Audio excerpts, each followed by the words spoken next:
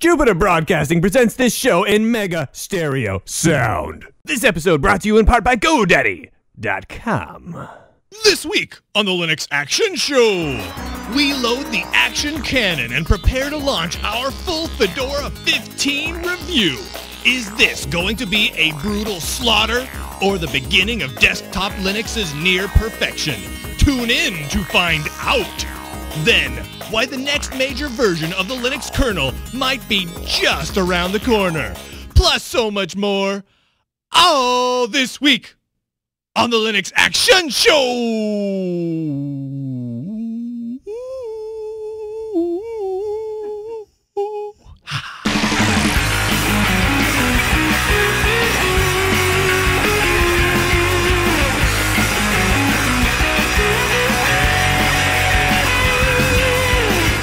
And welcome to the Linux Action Show, Season 17, Episode Uno. My name is Brian. That guy over there in the amazing striped shirt is Chris. Hey there, Brian. Check out the Evo 2. No, it's not a cell phone, B-Man. Shut your dumb face. I didn't want it to be one. No, sir. It's Envision's Evo 2 game console, and it runs Linux. Kinda. It's actually an Android device, so I cheat a little bit on these ones, to be honest with you. So it's an Android gaming console? It is, dude. It's they had a different, I don't know if it was actually called the Evo, but check this thing out. It's gonna go for $250 with an open developer edition for $150. The Evo 2 Cloud Console runs a modified version of Android 2.2, a Samsung 1.2 gigahertz processor. Cloud Console? I don't know, man. And 512 megs of RAM.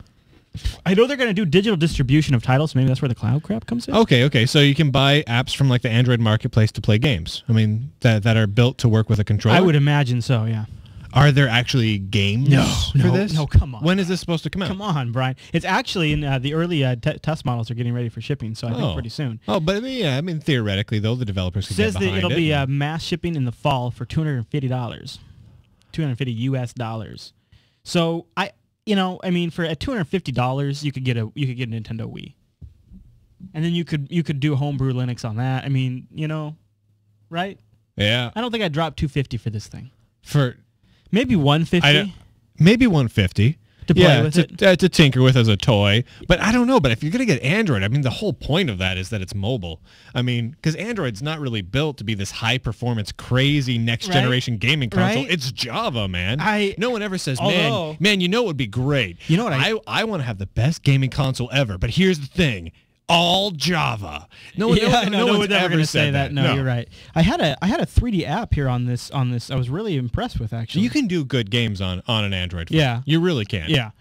So that's the Evo 2, though. I'll put a link to the show notes because it's kind of an interesting box. Huh. They had an AMD Athlon-based desktop PC that was kind of like a small Linux version. It was going to be the same thing. Now this one, instead of being based on their own homebrew of Linux, it's like it's Android. Yeah, well, you get behind the winning team, I guess. Android's getting a lot of market share. There's lots of Android apps and games. Why not? Sometimes you get buzz and you get coverage just because you go with a certain platform. Yeah, that's what they're doing. Yeah, that's all right. Now, good's enough on that, Brian. We should say we are doing the show a little early this week. We sure as heck are. We're live Saturday night. We usually do these shows Sunday morning, but we had some things come up on. You're doing like a graduation thing. I got to go to someone's graduation tomorrow, and that's just not going to work when you have a graduation to go to. It's at the same time as you're trying to do a show. You can't do both at the same time. No, and that's when we get that cloning worked out. We're working on it, though. We're working on it. So we're a little early this week, so apologies if you weren't able to catch this episode live, but we should be back at a regular time next week. Now, before we go on, I want to say holler over to GoDaddy.com. Which is a great point, because GoDaddy.com has got you covered if you're looking to...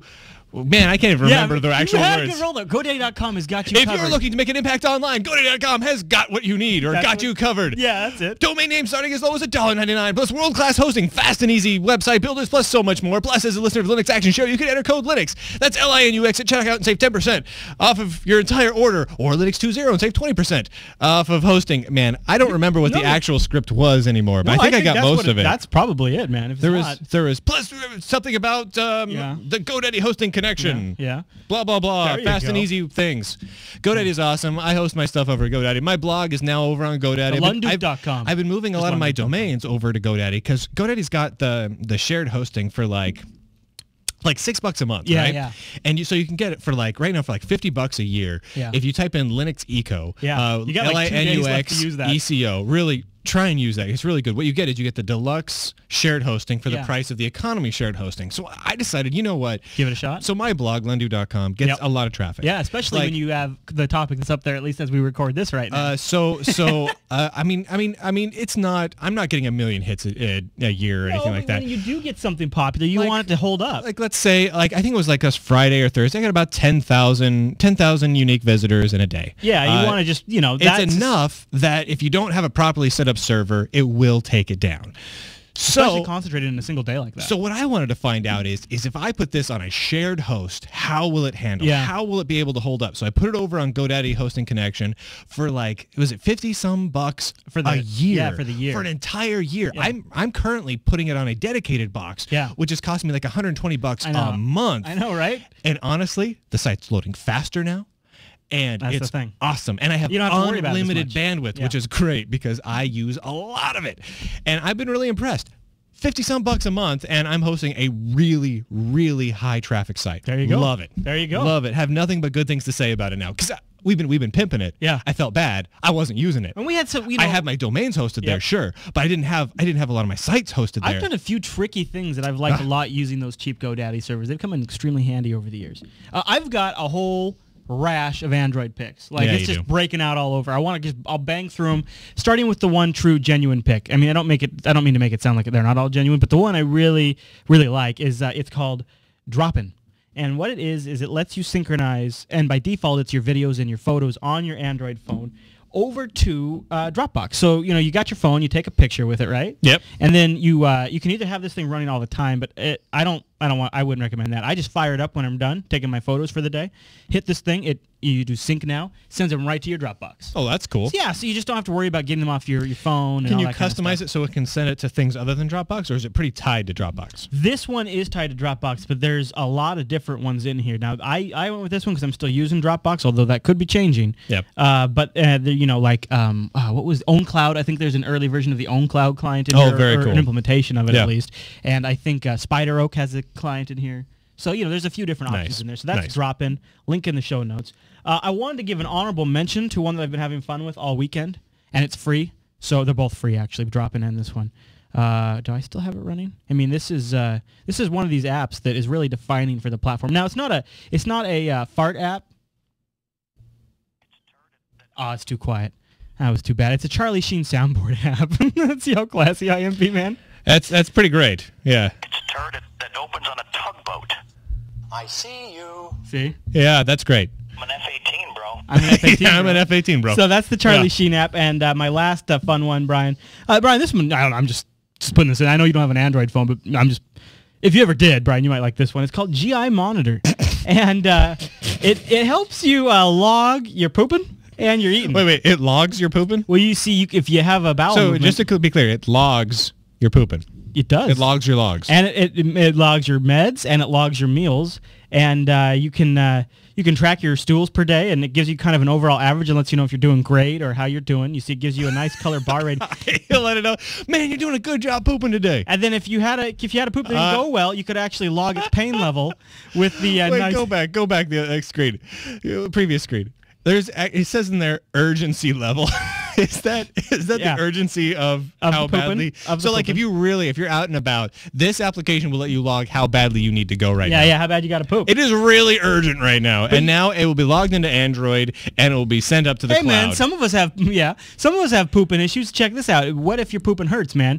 What I like is this nice pooping scale. Because how else would you know for sure that it hurt? Yeah, you see, so you can just log and then I can go back and it's historical data. Some of us with bowel issues, Brian. That says right up the top, log pain level. Yeah. Yeah, that's fantastic. So some of us, might need that. Hey, Chris, can I ask you a question? Huh? You using this app right now? No, this is not an app I've personally tried, but I think I'll keep it on the radar. Did you install it? No, but... you know what? I might have actually. You have to install the apps. Well, I always do, except for in the case of the bonus picks. See, these are bonus picks. Although I did install the Charlie Sheen app. The main app I always try. I'm going to classify this one as, I did. I lied. I installed it. Oh, beautiful. Oh, you have to register with their website? You do need to. You need to log in. Poop. Yeah.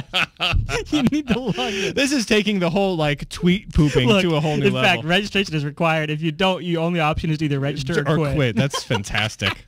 So because heaven forbid you have any privacy around pooping. well, you just wanted to make sure that everything could be in the cloud. So. You know what? I could see Google getting into this next. You know, they've been talking about getting the whole wallet thing going, so they have all your money. I could see them also having how control over your pooping schedule.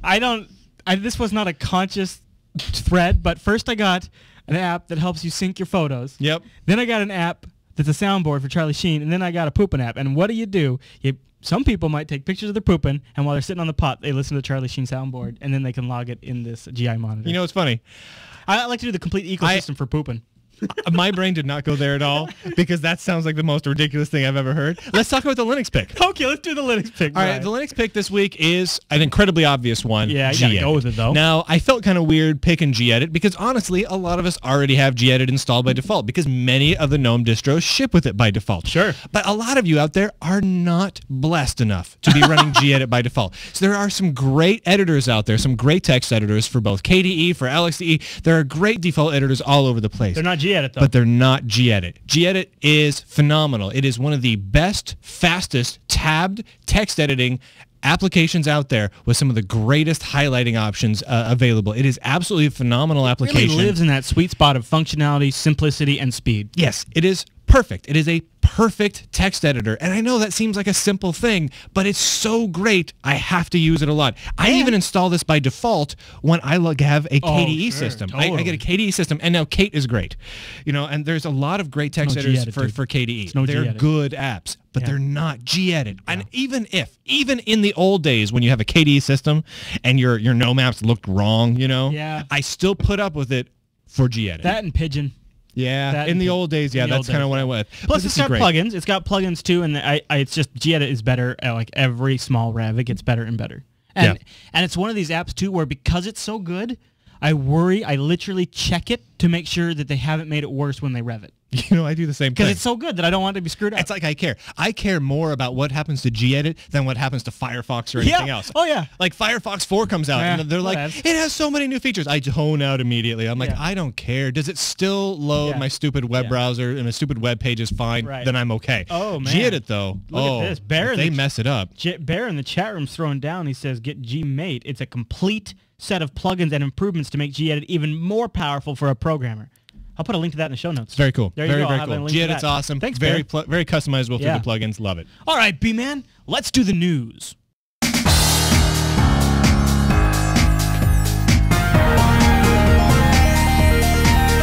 What's new in the news this week? All right, Brian, the top story on... I got a surprise for you, Chris. Go. I don't care. Go ahead and talk.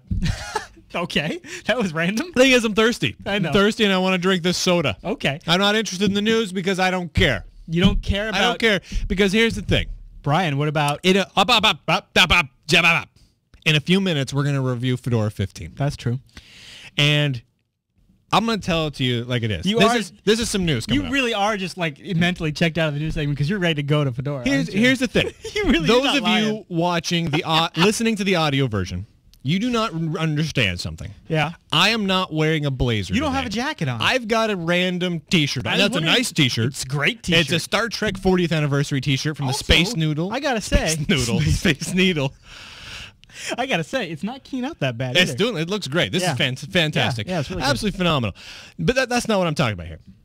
I'm saying I don't have a blazer on. Yeah, I know. On purpose. I always wear a blazer. Do you know why? For a long time. Do you know why I wear a blazer? Because it shows respect. Oh, I was gonna say it's because of something else, but I didn't want to say it on But you didn't want to say it. Yeah. Well, let's go with it's respect. Okay. We're about to review Fedora 15. Not yet, after the news. That's true. We got a whole news segment just waiting to go. And I thought long and hard about this. Okay. Do I or do I not want to show Fedora respect? Oh, wait a minute. The answer I came to, wait a minute. It turns out, wow, is that I don't want to show Fedora respect. This is psychologically complex. It is. And I felt like no one would get it if I didn't mention it. They would just simply think Brian left his blazer at home Brian today. forgot his blazer. Yeah. No, Brian never forgets. Never forgets. While that's as may be... Is that what it is? I have retroactively decided that it's because Brian. It's because psychologically, somewhere deep down. Brian, did you forget your blazer? A little bit. I a little bit forgot my blazer. But you see, In there, my subconscious. You're able to make my something out of it. subconscious means. You think maybe you left it at home? Right. Subconsciously. This is what I'm saying. Like I didn't plan it that way. But inner down, my inner id, my ego, my sub-ego, my child, it's According deep to the inside. Chat room, it was 75 episodes ago that you wore a blazer. Last time you forgot your blazer. So you know what? I wonder if that's actually accurate. It might very well be. Let me tell you a little bit about this. Hey, Chris. The news. Let's do the news. All right. So Linus came out and said, by the way, quite literally kind of went like this, you guys. By the way, I'm thinking about bringing an end to the Linux 2.6 series and going to the 2.8 series. And I've said this kind of stuff before, but this is why I love Linus Torvalds. This is why he's, I think, the best person to be at the helm of the Linux kernel. He says, this is, by the way, a PS to a nice, like, 3-paragraph email. On a separate topic. Yeah, he says, PS, totally unrelated. The voices in my head also tell me that the numbers are getting too big. I may just call the thing 2.8.0, and I almost guarantee that this PS is going to result in more discussion than the rest, but when the voices tell me to do things, I listen. That's logic. Yeah, that's logic. That's sound. Honestly, I've seen versions revved for far worse reasons. And come on, 2.6.57 billion or whatever right now for the Linux kernel. Yeah, we're getting high. It's getting kind of goofy because if you look at where the Linux kernel was on 2.6.1 versus where it's at now, huge monumental improvements. Not driver model improvements, performance improvements, memory, massive architectural improvements. Clock. I mean, I think you could argue that it feature-wise is well exceeded. I mean, obviously, it's not driven by features. You know what's funny though?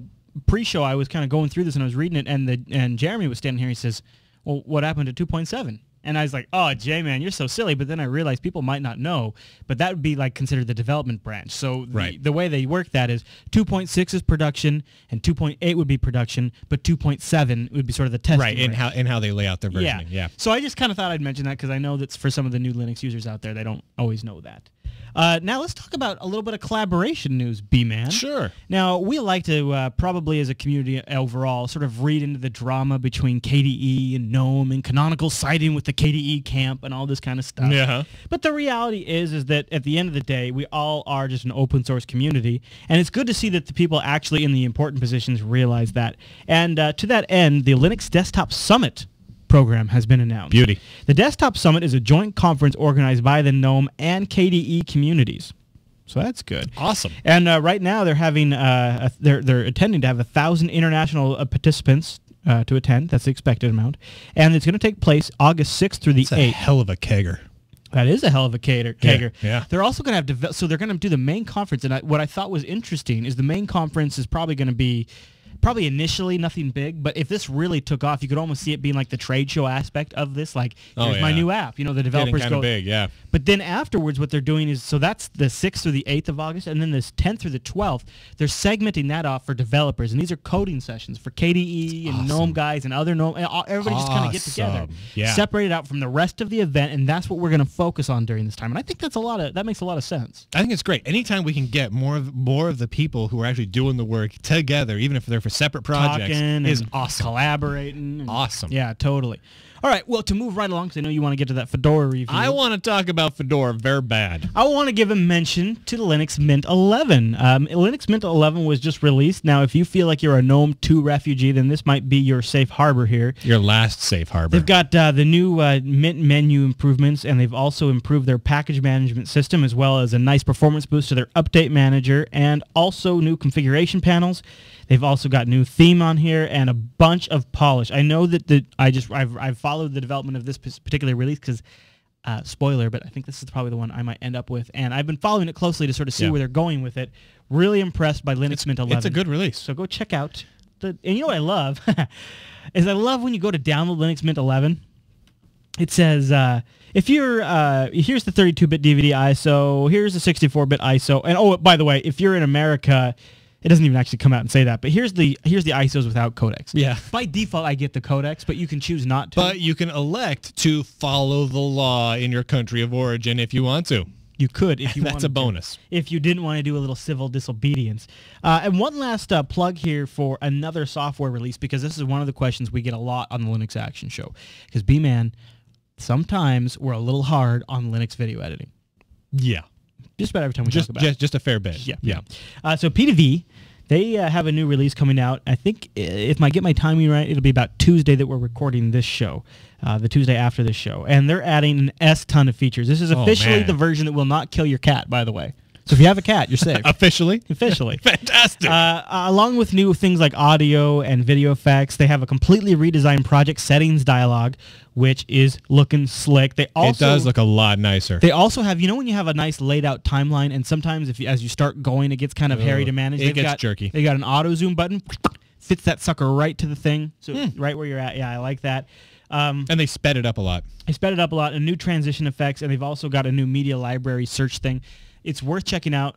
I would say probably consider, if you've been avoiding Linux video editing, this is the one to throw on your box and give a shot. It's worth a shot. I'm going to check it out when it comes out. It's worth a shot. I have not tinkered with any of this stuff yet, but it's looking good. Kentucky asks video effects like adding text. Yes, Kentucky, they have new text controls and things like that. So they've added a ton. Honestly, there's too much to just list off. We could probably do a half-hour show on the stuff they've added in this release. I'm going to do an early hands-on, and if it works out well, I might do a little segment on it. We really should, because this is something a lot of people need. It really is, us included. And in your Linux Sucks talk that you've done about once a year over at Linux Fest, video editing features prominently in consistently that talk. Every year. It's a topic. Yeah, a big one. There you have it, B-Man. You know what? Is that the news? Because we have stuff to talk about, dude. Brian. I want to be done with the news already. That's all the news for this week. Thanks, man.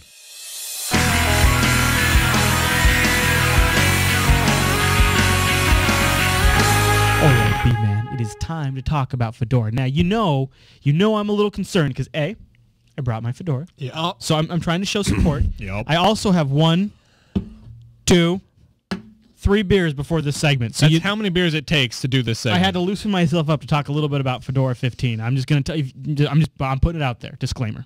Okay. All right, B-Man. Why don't we start with, let's talk about the history of the Linux Action Show, and where we've come down on Fedora before has not always been extremely positive. But it has in the past been extremely positive. Yeah. Fedora Core 6, which admittedly is 9 releases ago, we basically declared it as the best thing since sliced bread. And 7 was like, boy, this is good, but it's not as good as 6. It's like it felt like a minor step backwards. And then, I have a long history running enterprise Red Hat Linux, working with Red Hat on a customer level, working with Red Hat on a business partnership level, and I also have a ton of respect for the work that the Fedora project does. Yeah, a ton of respect. I got to be honest. I know a lot of the people at Red Hat and involved in the Fedora project accomplish a great many things, not just on the GNOME desktop, but on the Linux kernel and many other places for many projects that are important to us. The network monitor applets. I mean, a lot of the sound work that goes on. Pulse Audio was a guy is great. They do a lot of great work. I don't want to confuse any of that with Fedora as a distro. Now, so you could have anything people, I say. You can have people working on open source projects that improve the overall Linux desktop as a whole that don't necessarily turn out a great desktop themselves. Right. Exactly. A great example would be it's kind of like, let's say there's an application called Ardour. Ardour is a great audio editing application, one of the best on any platforms in my opinion. It's a phenomenal tool. Tons of power. But if the guy who makes Ardour comes out and releases a distro, that doesn't mean it's not going to suck a bunch. That's a great point. It might be great to run that application, but it's not necessarily going to be the most amazing. It's not a strong suit. Ahead of time, huge respect for a lot of the work being accomplished. Yeah. But this is a review about the distro and the distro alone. I want to start with one thing. I think the biggest thing about Fedora 15 is the fact that they put their flag in the ground and they said, we're going with GNOME 3. That's nice. And that is definitely Fedora's boldest statement. They've also done some other things that I'll touch on in a bit, but I really think GNOME 3, at least from the user's point of perspective, is definitely huge. And it's just simply too bad that it's the worst GNOME 3 distribution on the entire damn planet. Boy, here we go. Let's go with this. So let's start from this point of view. Okay, B-Man. I came out and was fairly hard on GNOME 3.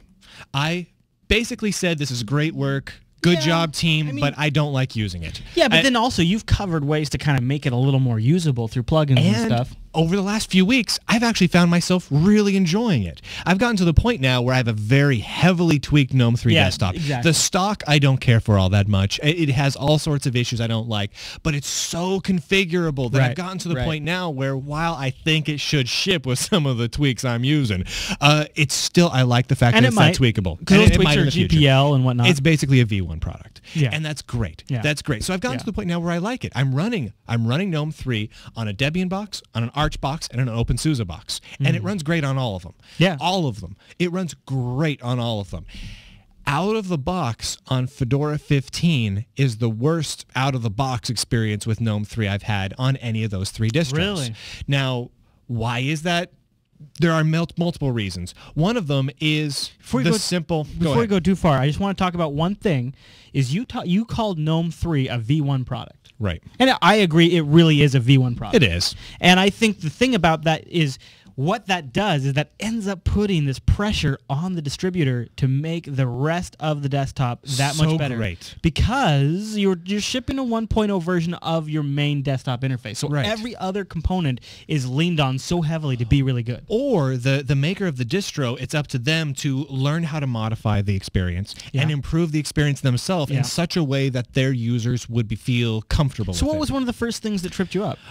Do we have a screenshot that they're actually shipping here? Not that one. Get a window up one. There we go. There we go. Okay. Go back to the window. Show that on the video. For those of you not watching the video version, my apologies. You can see these screenshots anywhere. In the show notes. When we reviewed GNOME 3, one of the things I pointed out was how gorgeous it is. The themes, it was cohesive from end to end. Everything had that dark, like smoky, semi-transparent black thing going. Yeah. And the windows looked good. Everything looked good. Yeah. In Fedora 15, they've done something where they've changed the theme halfway. They've changed about half of the theme. And it looks stupid together. It's like they've begun branding, like a Fedora branding of GNOME, but haven't quite gotten there in time for shipping. It honestly, they basically changed the window decorators and such, so it looks a lot like KDE 4.0 did. It looks like that Oxygen look that KDE 4.0 shipped with, but not quite. It looks a little halfway. The gradients they included are strange. It looked like they're trying to mimic like OS 10 when they added the metal windows, but not quite. There's a lot of wasted real estate here. You got to give it. Tons. Yeah. Tons of wasted real estate. It just doesn't make any sense to me. But they didn't change the top panel there. The top panel is still that darkness, and it still looks good. Why didn't they change that to match what they did with the windows? It's like they just didn't care that much, which it really echoes what I feel about the entire system. It feels like no one cared when they put this together. Well, I'll tell you the kind of thing that might kind of echo your sentiment there is that I noticed is the first thing I do after I get something installed that isn't working completely with my system, and what I mean by isn't working completely with my system is I had a laptop, an HP Envy 17-inch. I've actually covered it on like a season ago of Linux Action Show. Yeah. And a couple of things didn't work out of the box. The wireless didn't work. I never got the wireless working, actually. And the brightness controls for my screen did not work. So while hitting the brightness buttons on my laptop made the animation move on the screen, so my screen, like out of the box, was like at 40% brightness. And you couldn't make it brighter? Literally unusable. So I couldn't make it brighter, so I just suffered through it during the review process. But I was thinking maybe it's the open source Radeon driver or something like that. Maybe if I go do an update, I'll get something fixed that'll make it run better, or at least maybe my wireless will get working. And to speak to your point about not completely caring, I scrolled down through the menu, and you have a bunch of different options here, and you go through and you choose, and I got to a spot to go do the updates. And oh yeah, this is good. Here's the thing, Brian. This is great. This was within the first 10 minutes of using the desktop, not even that long. Yeah. There's two options. Software update and software updates. Yeah, seriously, there's two things basically named software update. The only difference is an S at the end. And the thing is now, in the grand They're totally different apps. In the grand scheme of an operating system talking with the BIOS and booting and loading the core drivers and getting the kernel into memory, this is not a big deal. On the grand scheme of how Linux operates as a whole.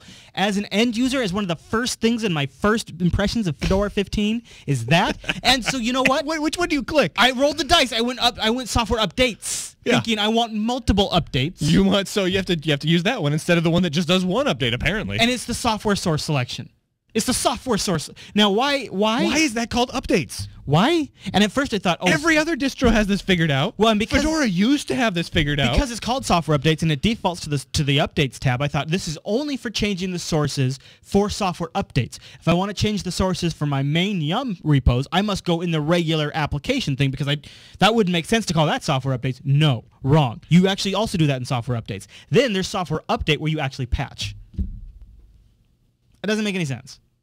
And the thing is all it took was a few minutes on my desktop before I just scrolled in the menu and I saw that. And that's where my critique comes, because there's a lot of people that should have saw that. There's a lot of people that, and I know that seems like a stupid thing, you guys, but it's not. Here's the thing. If people were using this as development, as alpha testing, etc., you did see this, and you didn't fix it. It was an obvious, simple fix. Honestly, maybe we're crazy. Maybe it's just us. The lazy fix would be just to name it something different. At least name them something different. Software sources. Even though, honestly, your design is ass backwards and stupid. The whole way it's laid out is dumb. Okay. However, I don't know about if you want to go with it, you could at least call it something different. Every other distro has the decency to name things something different. Now, again... Okay, I've got an idea. Why don't I rename every application Firefox? But put a different letter on each. So it's Firefoxes and Firefox with a Z at the end. So that's the elite version. Change the icon, that's really G-edited. Change the icon so they both kind of look like the same thing. So you can't really... It's like when you go to the men's room and the girls' room and they use a unisex icon for both of them and you're like, I'm not sure which room I'm supposed to go pee in. Right. That's how I felt about software sources. Right. Yeah. No. Literally, it's like going to the men's room or the men's room and the girls' room in front of you. Yeah, and the logo for each is simply a circle. Yeah. After the circle on one of them is an S. So circle and circles. Yes. Which one do you go into? You don't know. And I ended up pissing in the ladies' room. Stupid. It was ridiculous. Man, I ended up pissing in the ladies' room a lot. So there's that. There's that polish and that touch. Couple of things that I was impressed by, and let me bring up. I made sure to specifically note them down, and I'll tell you like this. I'll tell you like this: is there was a feature that I think, if implemented correctly, is gangbusters, and I won't rule out the possibility that it is implemented correctly and my machine might be busted. But here's what I got. Lay it on me.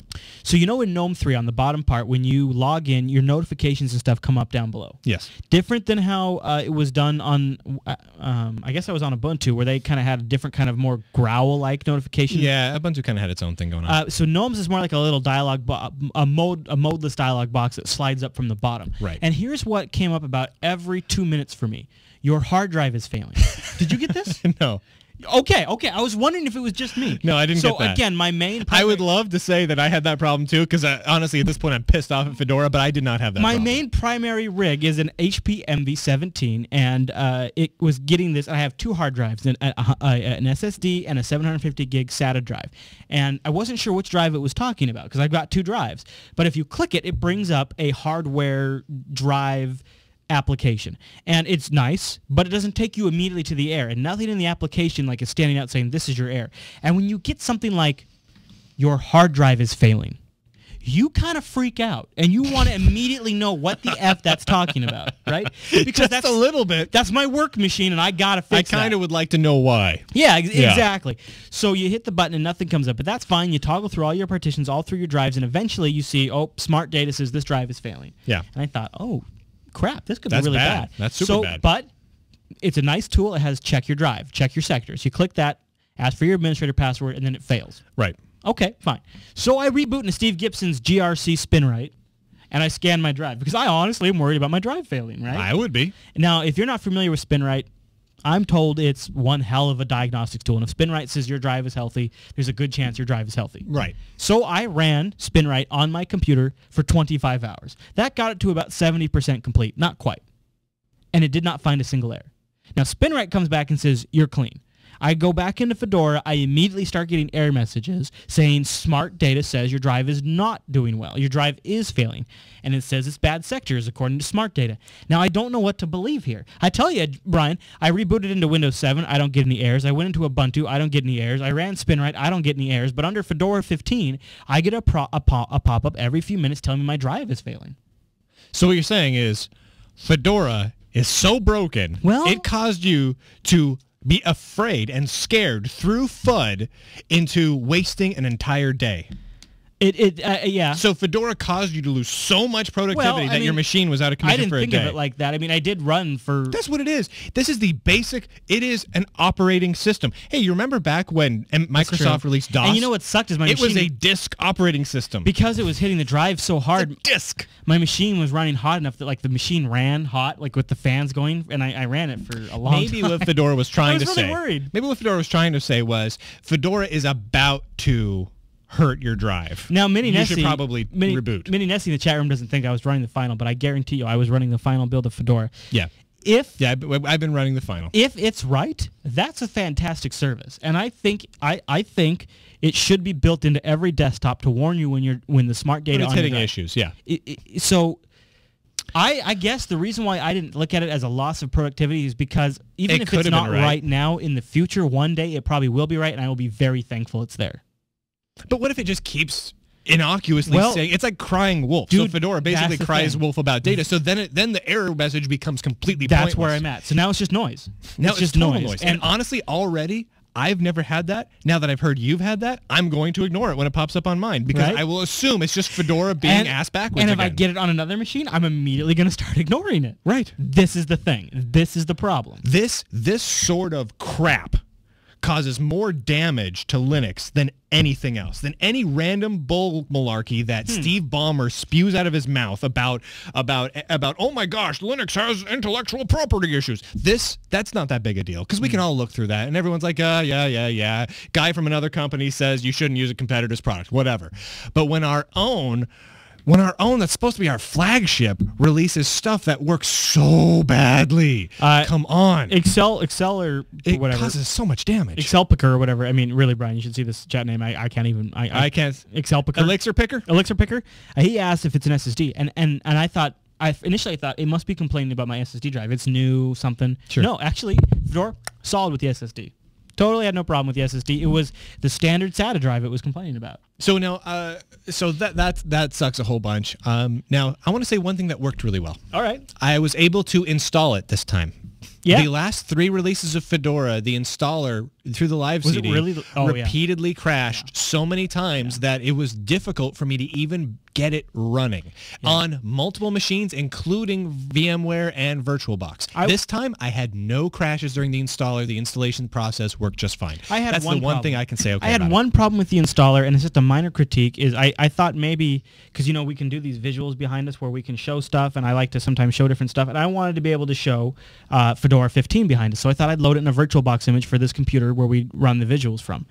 When you go into VirtualBox, now VirtualBox supports 3D acceleration, but not until you have the additions installed. Right. So when you boot off the live CD, it's a 2D environment, and GNOME 3 fails to start. GNOME 3 requires acceleration. Right, so it falls back. So you fall back to a GNOME 2. Now, I honestly only spend a couple of minutes in here, so don't take this with a grain of salt, but I didn't see a way to directly install GNOME, or I did directly install Fedora, and the reason I stopped is because I wasn't sure at that point if I would get GNOME 2 or if I would get GNOME 3. And it wasn't made clear to me, so I just bailed. Clear. Yeah. So I did have one. That was the only problem I had with the installer, but other than that, it worked really good for me. Yeah, the installer, it worked fine. I didn't mind it. I got through that process, and I did notice that basically you end up installing a different environment that you have with the live CD, but whatever. I mean...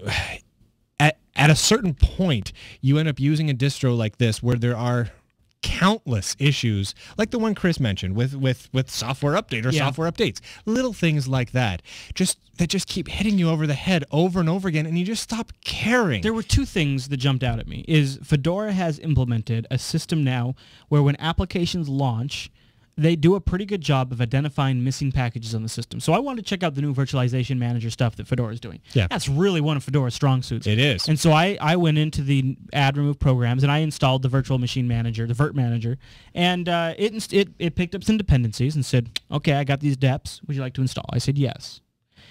After it's done installing, it comes up with a new prompt that says, hey, would you like to run this? Yeah, actually I would. Thanks for asking.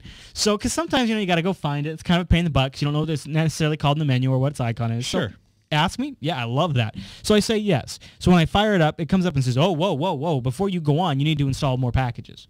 Oh, okay. Well, I don't know why you didn't get those when I selected you in the first place, but I don't mind as long as as long as it finds them and gets them. Yeah. As long as you're telling me you need packages instead of just crashing, I'm a happy camper, right? Sure. So goes and gets those packages, installs them. It's about 20 packages.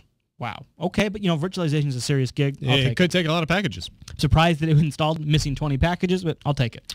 So it gets done installing, and that's all good. And I really liked that. And I thought, wow, that's slick. Really no reason not to tie that repo in a little tighter to the OS. Here's where it failed me, though. I went over to, YouTube or something to go watch a video, and of course Flash isn't installed by default. Totally expected that. Got the link, downloaded from Adobe, installed it, downloaded they even on Adobe's website, they had a Yum version. Not an RPM version, but a Yum version. Yep. So I selected that, and I downloaded it. Yeah. And I run that installer. Installs great. I watched my YouTube video. Sweet. Again, the J-Man was out here before the show. I was like, hey, J-Man, check out this video. I want to show you this thing about Fedora 15 I was doing. I go to show him the video. Says I need Flash. What? I just did Flash. All right, so I click the thing. I download Flash. I choose the Yum version. I'm saying seriously, J-Man. I swear, he's standing right here. I was like, I swear, I just did this. I don't know why. It's not. I'm all embarrassed. I'm trying to show him my Fedora 15 desktop, and the video won't play. And he's a Windows user. And he's like, you can't play videos on YouTube. You can't go to YouTube. I'm like, no, but I'll get it and fix it in a second. I'm frantically clicking. I say install a Yum version, download. Go to install. It says sorry, you already have the software installed. Yum comes up, says can't install it. It's already installed on your system. Yep. So I've got one window telling me Flash is not installed. I got another window telling me Flash needs to be installed. Isn't installed, is installed. Which one do I go with here? So I do about plugins. I don't have Flash installed. Okay. Yeah. So what did I do earlier when I downloaded Flash, installed it, and then watched one single YouTube video? How did that work? All right, fine. That's cool. So then I go over, but what I did notice when I went to about plugins that I had QuickTime, I had VLC, all this kind of stuff. I'm like, well, shoot. All right, that's going to be great.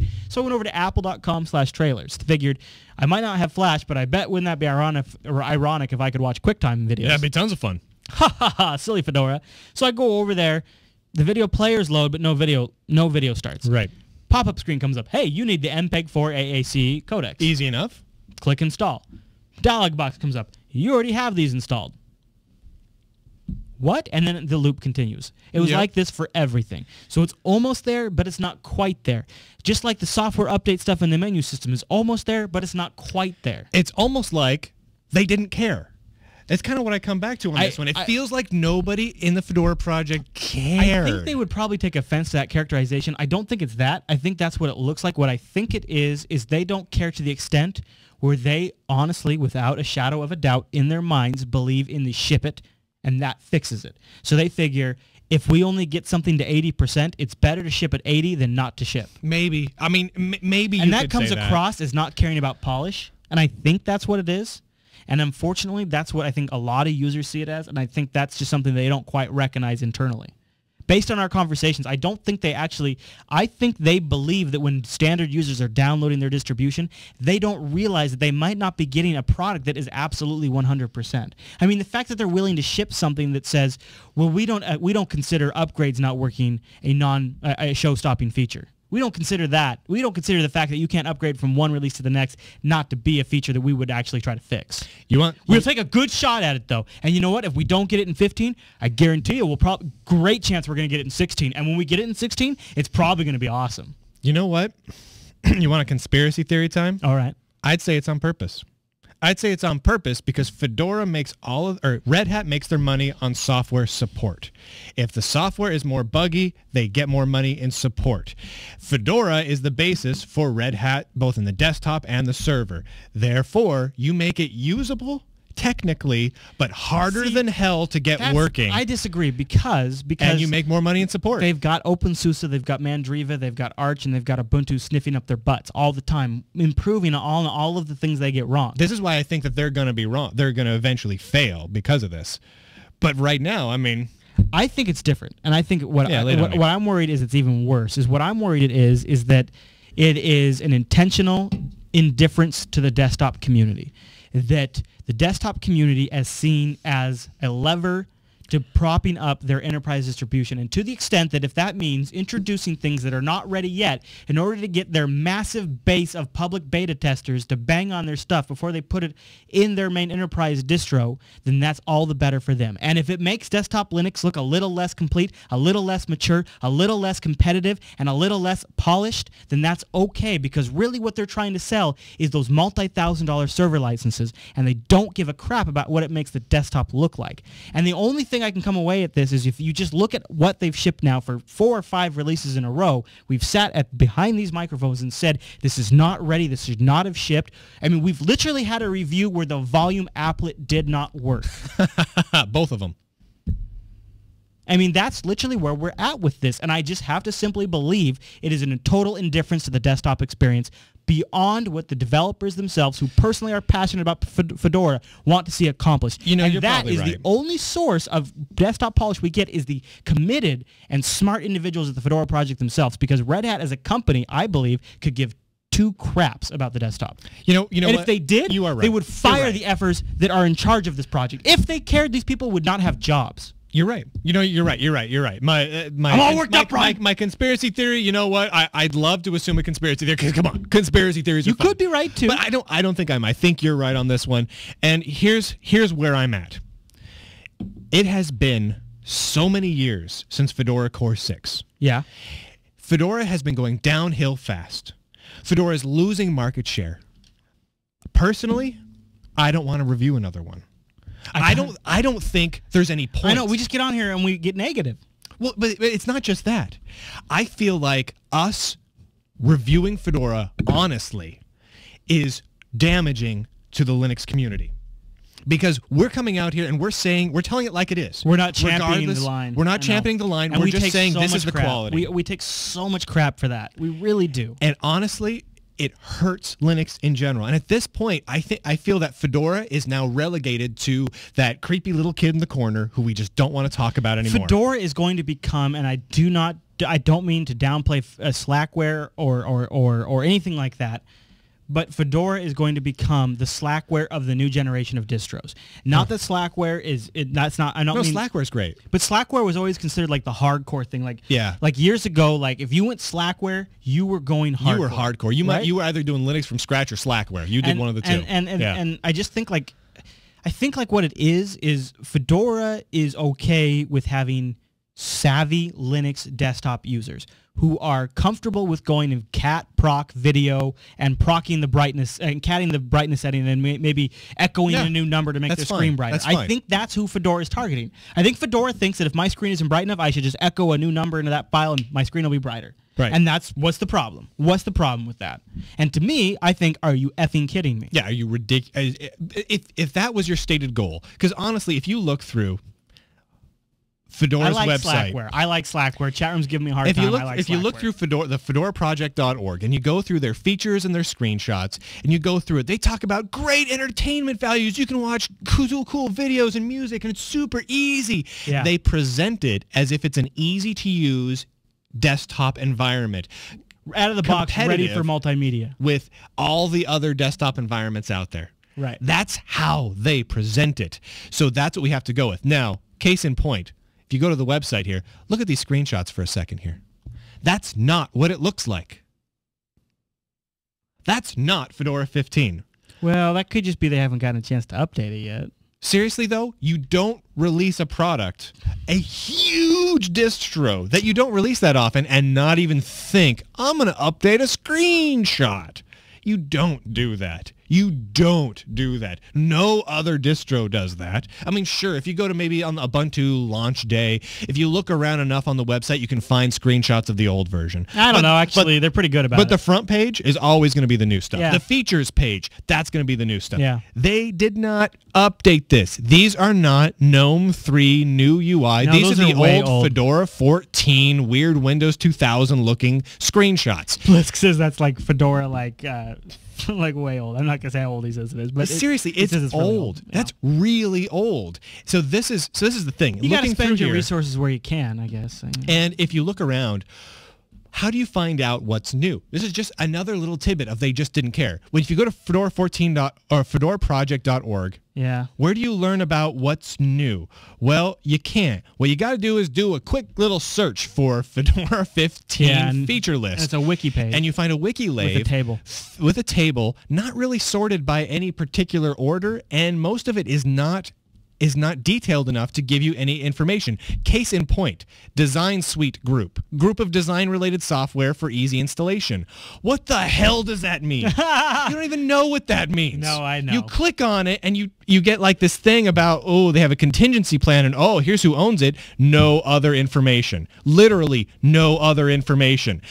What are we doing here? This seems like a project that is poorly organized or not organized at all, despite the fact that they use a you know wiki. What it seems like? It seems like a Ridiculous. project. It seems like a project that is drastically underfunded, and it seems like a project that is drastically underfunded by one of the richest Linux companies in the I've business. seen better polished high school projects. Dude. Way better. Way better. Linux Mint literally runs off contributions from the community, and their page is much more polished. They do a much better job featuring their highlights. Screenshots are on the top of the post about the new release. There's a screenshot featured right on their page. Toss me over here. All the different versions. And if I go into like, oh, the new version is released. Oh, I do want to read more about this new version. Oh, it's going a little slow right now because it's here. Oh, new features at a glance in order of importance with details. Links to additional information about them. Yes. And then here's where you can download them. The reason is because Linux Mint actually genuinely cares about the presentation and communicating that information to desktop users. Right. And that is done. You got to imagine, you have to figure the Linux Mint project has significantly less resources than the Fedora project. Crazy amounts of less resources. So it's just a matter. It's just a matter of communication. And another thing that kind of goes along is Fedora's target audience is an audience who communicates primarily through wikis. They don't communicate through blogs and through tweets and through all these other methods that desktop users today are going to. And you know what? That's fine. That totally really is. Okay. And you know what? Honestly, Brian, what that's going to do is that's going to result in Fedora never really moving beyond their current market space. They're just going to continue to organically grow slowly like they have. And you know what? Honestly, Brian, after using Fedora 15, I think that's a good thing. I don't think we need them bringing in more users because honestly, overall, I think that would do worse for the Linux. Unfortunately, it's almost like you have to let Fedora do these things so that way all the other distros can get better and take the cool stuff that they do and let Fedora not market properly, let Fedora not communicate properly. That way we don't run the risk of people actually finding them and using them. That's kind of how I'm feeling. I'm feeling like, honestly, we shouldn't talk about them anymore. I'm feeling like it's at a stage where it's such a negative impact on us. I mean, come on. How many of our viewers are going to watch it? Not that are going to use this. Not that many. Well, how much crap are we going to get for even saying this stuff? But it's the truth, and I think if people think about it objectively, you'll see this stuff the same way. And I'll give you an example of why I'm so torn on this issue. Is dude, the Fedora marketing list is going to go crazy nuts over this. Well, and it's a total misrepresentation of our feelings about the project and the people, but it's just the end result. I mean, I'll give you an example of where Fedora rocks it. Fedora is one of the first people out there to ship by default with systemd, their new system and service manager. That is a positive. And it's a great way to you parallel startup services, and you can check for dependencies. And there have been things like this before, but this is a really high quality system startup. And OpenSUSE is talking about using it. I wouldn't be surprised to see other distros switch to this. They've taken some special precautions to keep compatibility with sysv, and I'm really impressed with systemd. And this is an example of where Fedora moves things forward for everyone. And if you want to try this stuff right now, this is a great way to do it. Or if you're already the people that I think the market for Fedora is, you'd already be using Arch and you'd already have this. That's what I keep coming back to. I'm like, why? Here's the thing. I love the work they're doing. Yeah. So why not have them on Arch? I think we've said that in the last Fedora review. I'm like, I don't understand why Fedora is Fedora. I don't understand why it exists at this point. I understand that Red Hat wants to base, their distro on something, so they encourage Fedora to exist. That's a benefit to them. But why don't they base their suite on OpenSUSE, right? Or Arch, or some other distro that is working better, more polished, and honestly more advanced in most ways? I don't understand why you would choose Fedora. To me, that's just making a bad business decision. Now, and technologically, if you want a really great development machine, you would not choose Fedora. If you were being really objective, you would not choose Fedora. no way would you choose Fedora.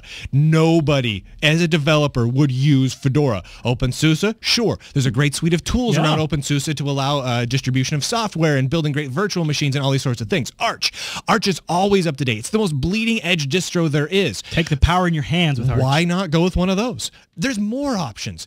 But the thing is, Fedora is touted as power user, bleeding edge, etc. But they're not. They're not the most bleeding edge. They're not the most power user friendly. Well, they can be bleeding edge. Arch is much better. Arch Gentoo is much yeah, better in true, that way. True. And yet, both, I find, provide a more polished experience. I would say the difference with Fedora is they're more bleeding edge in terms of the likely direction the industry will move as a technology. With KVM, with the virtualization stuff, now with systemd, Pulse Audio, and you know, all of these things are technological direction shifts for Linux. Yeah. And the thing about Arch is systemd is an option, right? But the one of many. Yeah. And whereas Fedora is like they're going with this one, they're going to take a stab at actually making it integrated with the system, get it working here because it's going to just go everywhere eventually. And I don't know. I guess that's where Fedora's at for me personally, and I think for you out there, I don't know if you guys think we're way off base, we want to hear from you, but try to take what we're saying, remove the emotional attachment to it, and try to we're looking at it objectively. We're looking at it in a way where we think a lot of people coming to Linux, a lot of people that are maybe not developers, a lot of people that are not open source enthusiasts, people where they don't know it should be called GNU Linux. They just know about Linux. You guys are losing them on this stuff, and you guys are giving them the wrong impression about the desktop. And seriously, and this is just a purely personal side of things, you guys make me look like a turd burglar. My name ends up tied with Linux. Like, you just start searching for my name, and 90% of all the results have the word Linux in the first 3 words. People come up to me who don't run Linux asking what they should run, or have their horror stories about, oh, my company wanted to go to Linux and we downloaded, we tried to use Red Hat or we tried to use Fedora, and then all I get to hear about is how it didn't work. I hate it when people steal terms, man. And it sucks because I know that had they gone with any number of 20 or 30 other distros, things would have been easier for them. And that makes me look bad. It makes me look like I'm championing a broken platform when it's the farthest thing from the truth. Linux is ready. It's been ready. It's shipping. It's viable. It's productive. It's stable. It's awesome. And we all know that. It's not a matter of, oh, well, the Linux desktop year happened this year. No. It happened years ago. Linux desktop is great and used by millions and millions of people worldwide. It's phenomenal. But you know what people are running away from? Fedora. Fedora's market share has been tanking. If you go to my blog, linduke.com, and you search around for the Linux Sucks Talk, if you look in the Linux Sucks Talk, mind the fact that the audio is bad, but if you scroll around in there a little bit, you'll find a chart that actually is market share chart, and it basically is this line going, and basically Fedora's crashing. For the first time ever, Fedora's market share is really about the same as that as OpenSUSE, which isn't to say anything bad about OpenSUSE, because OpenSUSE has been about 10% market share for like a decade or more. But Fedora was once the king. Well, yeah, I'll say and this. Now they're diving faster than anything. I think I'll try to wrap up my take on the review on Fedora 15 like this. I would say if you run Red Hat Enterprise Linux and you plan to keep your Red Hat Enterprise Linux systems current with whatever the next version is, and you are a KVM, the virtualization, not the keyboard and mouse switcher. If you are a KVM person who's trying to learn it, maybe you have an implementation at work that you want to master. There's things in Fedora that are probably speaking directly to you, and you are their target audience. Probably. Otherwise, if you want to use the desktop as a desktop user, I would probably consider not going with Fedora if I were you, or go with Fedora, but head over to the Fedora Spins site and find a spin of Fedora that may be a little more tweaked. Yes, it needs tweaking. It needs love before it's usable for you, and that's just all there is to it. And I want to say this again. Check this out. Nighthawk in the chat room says he just got the hard drive failing thing. Nice. It happens, apparently. So I want to be clear about this. The work that is being done by many members of the Fedora team and at Red Hat is both vital, interesting, and worthwhile. Fedora as a distro, I have to give a big, fat, incomplete, or an F. It is terrible. Incomplete is a good way to put it, isn't it? Oh, and I'll turn it into an F if they don't fix it fast. Nighthawk says it's a brand new hard drive. Right. So, but if we're wrong, if we're coming at this from the absolute wrong way, if we did something awful, like we clicked the make it crappy button right when you clicked install, it's possible. Probably shouldn't put that button in there, though. Probably not. Tell us. We really do want to know if we're doing this wrong. But after we've reviewed so many versions of this, with so many problems, some the same, some different, it's kind of hard to believe that. Yeah. And we would like to hear about it, and we would like to hear about it in public, please. I know a lot of you guys are going to email me. Yeah. I am not going to respond to all of you. I will try my best. Too many. But there's too many of the people out there that are going to be really hating on us about this review. Probably Jupiter Colony. Go to Jupiter Colony. Yeah. I know. It's our forum, and you don't want to be there giving love to Fedora haters, whatever. Go to jupitercolony.com and talk about it. Talk about why we're wrong. There's some Fedora lovers in that Jupiter Colony. There are. And here's the thing. I don't want to knock them for loving it. I really don't. Because honestly, once you get to... I use DOS. Hey, man, whatever fits your needs. I used DOS for a lot of years. Sure. I got to the point where I was so used to it. You were a power user. Loved it. Yeah, you had it now, down. is it a great system? No, it's not. Come on. Looking back on it, was there any number of other systems I'd rather have been using? Yeah. Oh, yes, Yeah. absolutely. Yeah. But MS-DOS. I ran MS-DOS 5, which was awful. Sure. For years. I ran MS-DOS 5 for years. The awkward period. It was terrible. Yeah, it was. But I ran it, and I enjoyed it, and when I moved off of it, it was kind of painful, and I even defended it. People were like, why are you running MS-DOS 5? That's funny. And then they had a point. It was awful, but I still defended it. It really just comes down to if Fedora does what you need it to do, then go for it.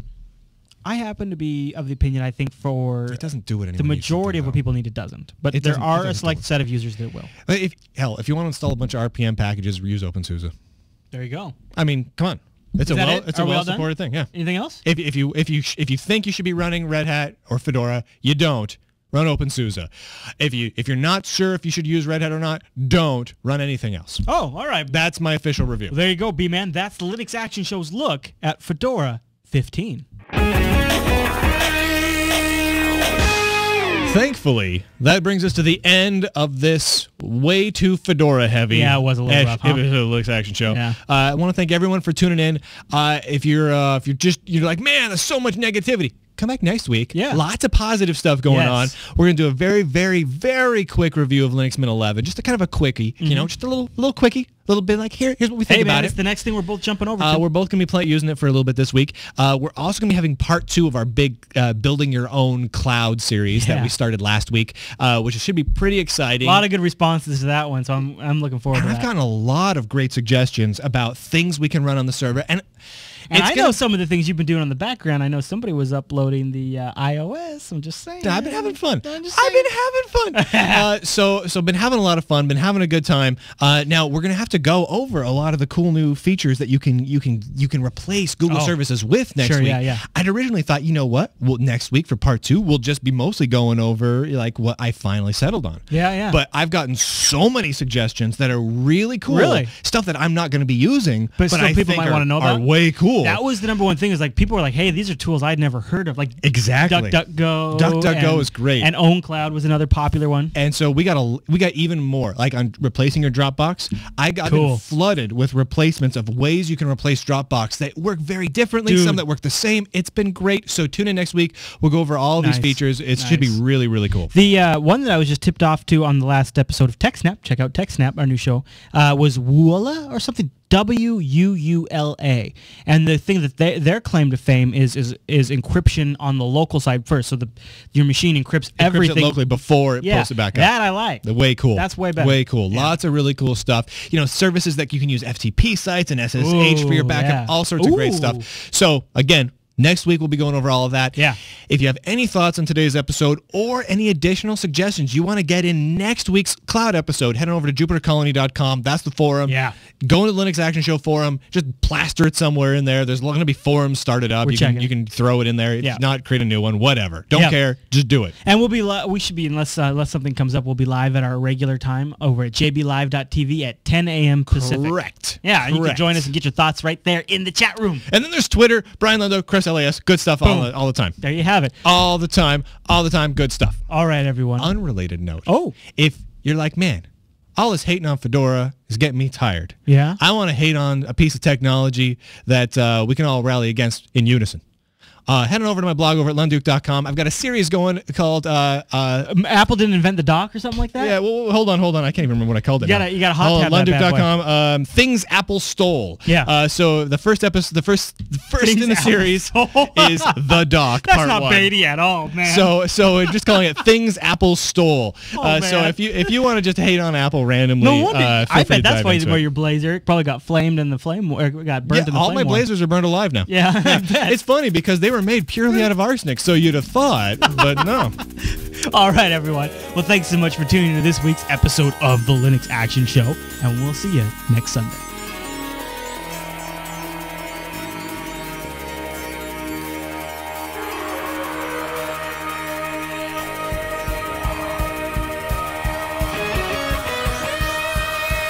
I tell you what I'm thinking, even if it's the wrong thing to do. Like, if that's like the worst idea possible, I still tell it. So the good news is I recorded all of it. Oh my God! That stinky burp. That's disgusting. Well, here's the thing, man. I had tuna melts. I've had tuna melts. Oh boy, that is bad. I had tuna melts for dinner, and then I just pounded 2 beers back to back. So yeah, I got stinky burps.